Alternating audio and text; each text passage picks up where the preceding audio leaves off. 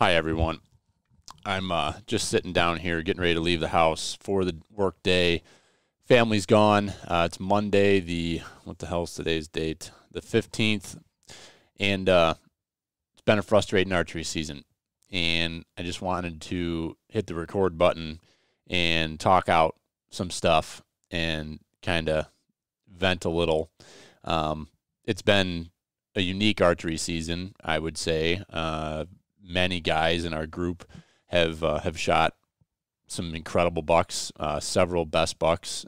Dallas shot the best buck he's ever shot. Brian shot a great buck. Jimmy shot a great buck. Adam, yesterday, the 14th, shot the best buck of his life up at camp. So it's certainly been a season of bests and a season that's just been different. I don't really know, I think talking to a lot of people, that's been kind of a consistent feeling is that this season's been different. The deer movement has not been terribly predictable. It's been inconsistent, but when it's on, it's on. And big bucks have slipped up and made mistakes. And I think for me, looking at, I've been keeping a log, looking at when I've been out. I've been trying. My number one goal, this year, as far as deer hunting has been, I really want to shoot a mature buck. So that's been on my list of things to do. But always is, to fill the freezer. That's, why I hunt. I don't hunt for trophies. I hunt for, filling the freezer for food for the year. That's the number one goal. Do I want to shoot a big buck every year? 100%. That's what all of us hunters dream about, is shooting that big buck. And, I've kind of gotten a little bit away from, I don't know. I've been trying to do things differently because I'm also trying very hard. So I guess this would be point two. Point two is that I very badly wanted to, be cognizant of things at home, take care of, be here for my wife, help her out. 2 young kids is a handful. I don't know if everybody experiences the same thing, but, my 2 kids certainly have my energy level and have my my nonstop need to be doing something and need attention. So I apologize to my wife for that, because those are the genes that they got from me.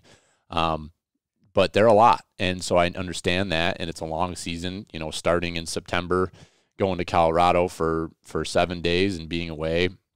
I knew that this season, a big piece of what I was going to be trying to do was going to be keeping the pressure off of my wife and not, letting her get run down too fast either.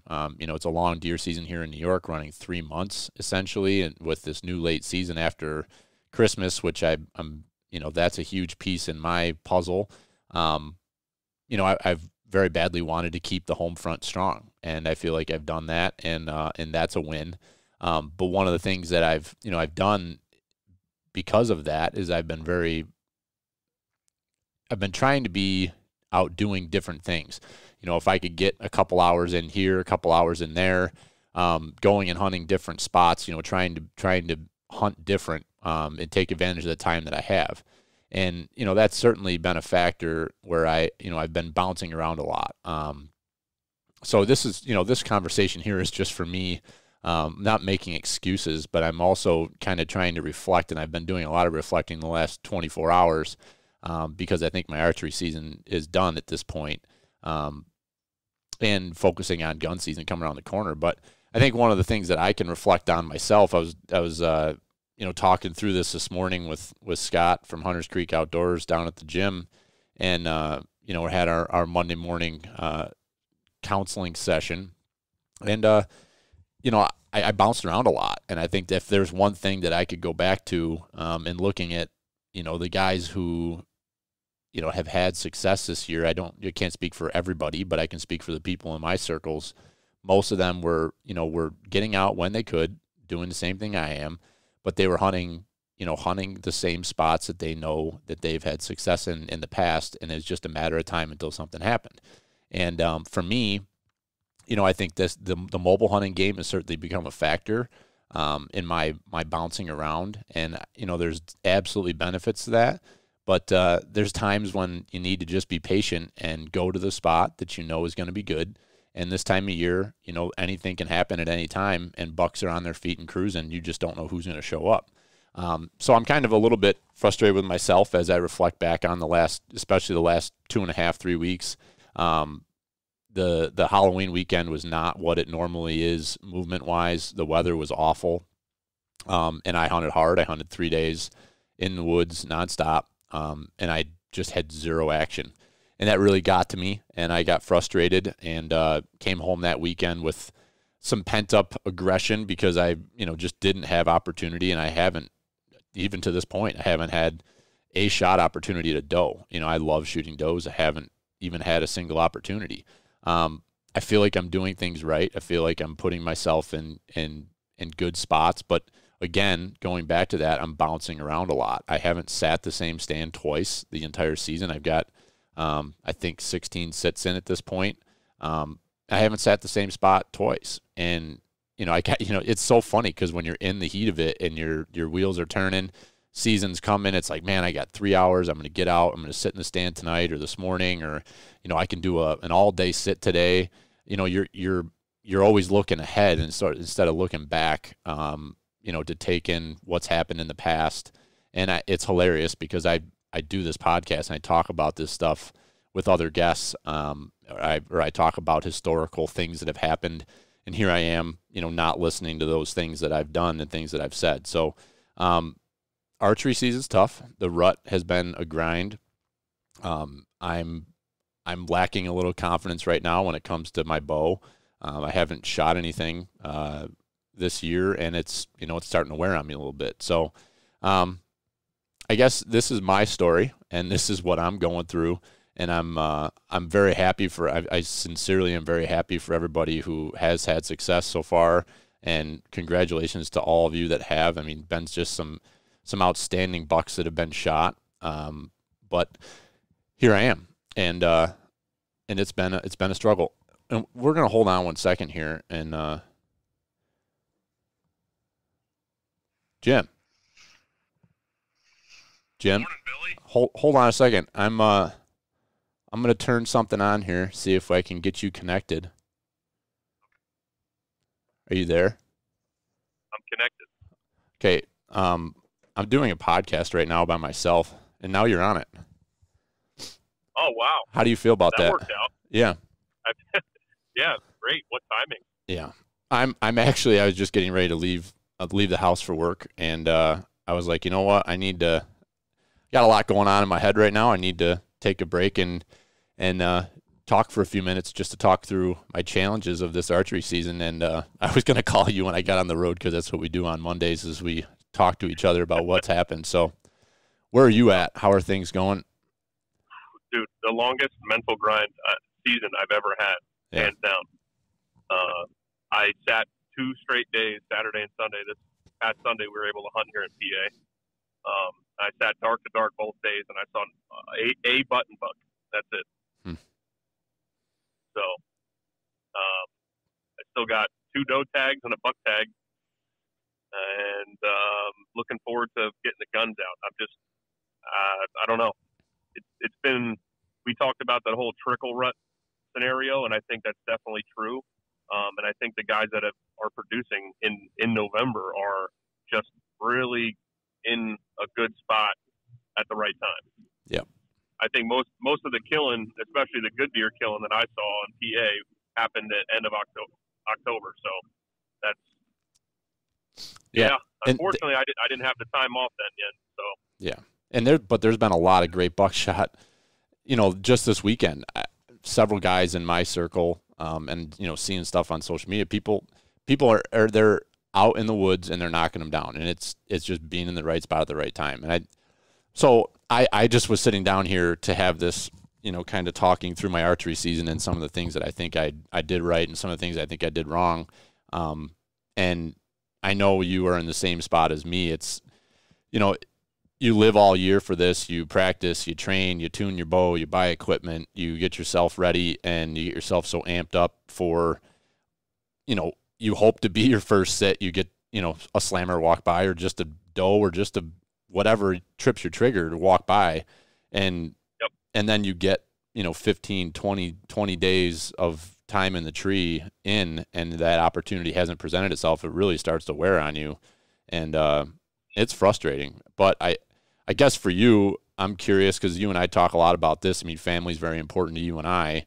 And, that was the one point that I brought up here talking with myself is that I really needed this season to focus on the home front and to make sure that things stayed good here and not allow my passion and my drive to chase deer because you hear it time and time again that it causes trouble in the home front, So, I mean, I know that's a huge thing to you too. And, so how do you feel like you've balanced your life over the last month and a half?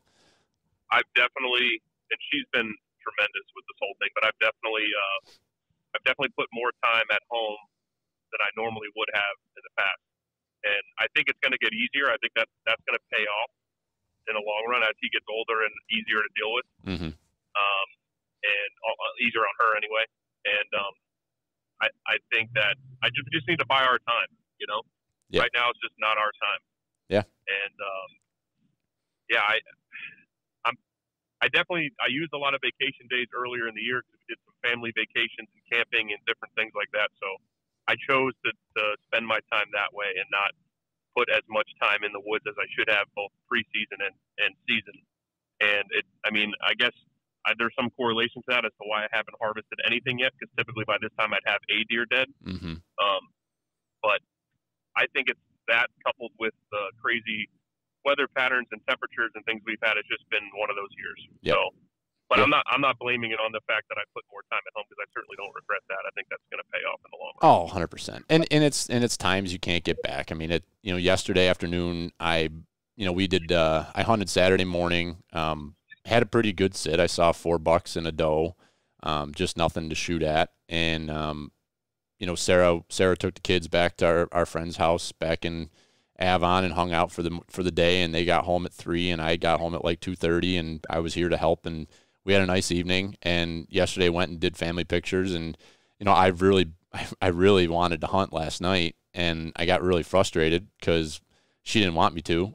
The kids were a handful yesterday, and neither one of them wanted an afternoon nap. And, so I was really frustrated. And but I'm glad I didn't, because we ended up having a decent night, and I've had a good time with the kids. I took Billy over to Brian and Molly's and worked on my truck and got a couple things done, and everything is good. But it's, in the end, it's like you want to be out there, you want to get every last sit you can. But it's like, for what? Like, it doesn't benefit me right now to go out. Like, the best season is yet to come, is the way I'm looking at things. And I have way more confidence with a gun. I've been way more successful with a gun. Obviously, I think just about everybody could say that. But my game is coming. My game time is coming. I need to focus on that and not get, muddled down and hoping and praying that I'm going to have a deer walk by me, one more time so that I can shoot a buck. It's like, for what? I guess I'm at this point right now, like, I really badly want to hunt tonight because there's snow on the ground here. It's cold and we're going to have a northwest wind. Like, everything's lining up for some good opportunity tonight, but it's like, for what? Like, what am I going to go out and shoot a buck right now? And, for what? I guess that's where I am. It's like, like, I'm battling myself because I know I want to hunt, but it's like, what the hell good is going to come from me going out tonight? Nothing. There's going to be no good. Yeah. It's going to come from that. Yeah. So I was, when I was in the tree last night, I was thinking that exact thing. I'm like, it's Sunday night. I'm pressing right now to try to put something on the ground. If I do, it's just going to make my week that much harder to try to get the deer cut in between work and juggling the kid. Right. I'm like, Saturday is an ideal day for me to kill, just like timing wise with getting the deer process and everything. So, I mean, it gets tougher and tougher, but I think, like I said, our time is coming.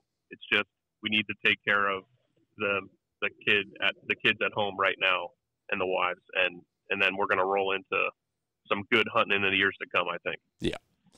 Yeah. And the rest of the season is going to be good. And, PA deer camp, you're still on the docket. Yeah. You're on board.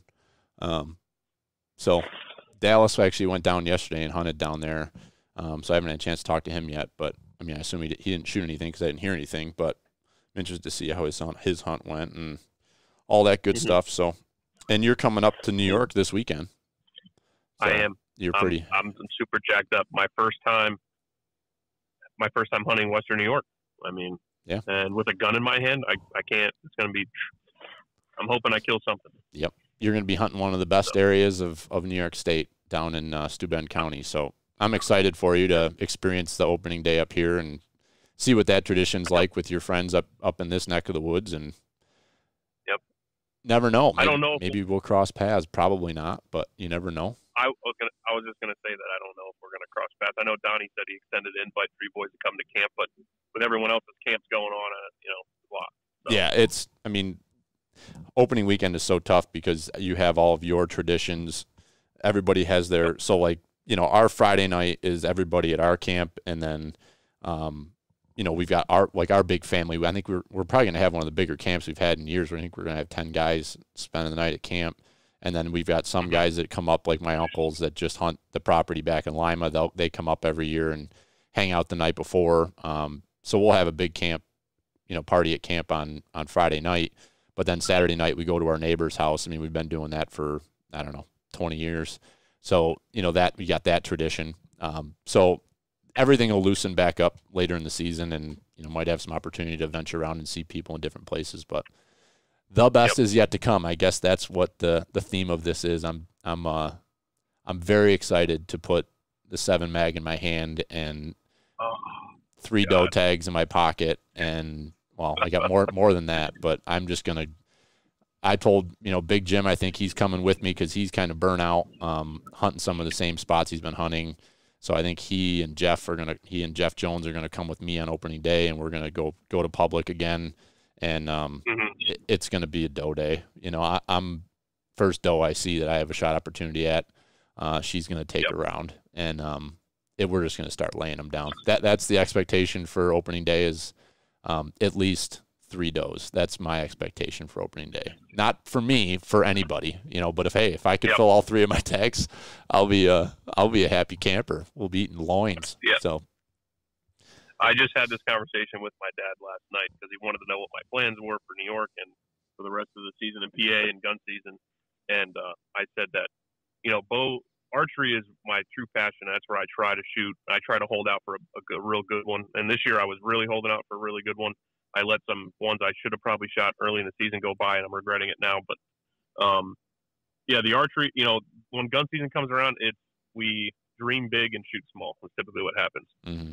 So it's like, now the freezer's getting empty. I just was reminded by my wife last night that she picked out a couple of frozen ground venison packets, and she's like, "Hey, we're down to our last meat shelf." Yeah. And I'm like, "Oh, thanks for the reminder, honey." Yeah.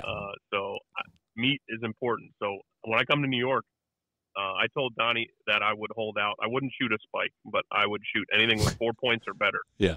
I'm feeding it. Yeah, you got to feed them. And that's like, I'm in the same boat. Like this whole like chasing a mature buck thing. It's like this double-edged sword because I also look at it from my wife's point of view. And like I said to her yesterday, like when I'm, kind of frustrated that I'm not going to go out and hunt last night, I'm like, you just don't understand. I'm like, this is my passion. This is my drive. And she's like, I don't care if you shoot a big buck or not, and it kind of like staggered me. And I take a step back and it's like, she doesn't give a shit. All she cares is that we have meat for the rest of the year. Like we are almost to the bottom of the freezer, and I shot 5 deer last year. So like that's no joke. Like we eat a lot of meat. And so I owe it, as much as, anything, I owe it to her to get out there and start just filling some tags because we need meat, and that's what we do. Like we eat venison. That's what our family all the way up and down the chain in the Harveys, we eat venison. So I owe it to her. She doesn't give a shit whether it's a 2-point or a freaking, 180-inch record book buck. She doesn't care. It's not going to make her love me more, or, make my kids aren't going to think I'm a better hunter or not. They just want to know that I'm bringing home the bacon. So I gotta stay focused on that. I got to take more. I take a lot of pride in the fact that my family doesn't have to buy red meat all year.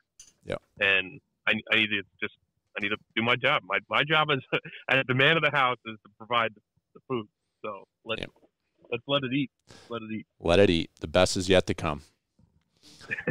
Yeah. So I'm gonna let you loose. I gotta get in the car and I got a meeting at 9:30. But I'll give you a call back when I get on the road. Shoot the shit.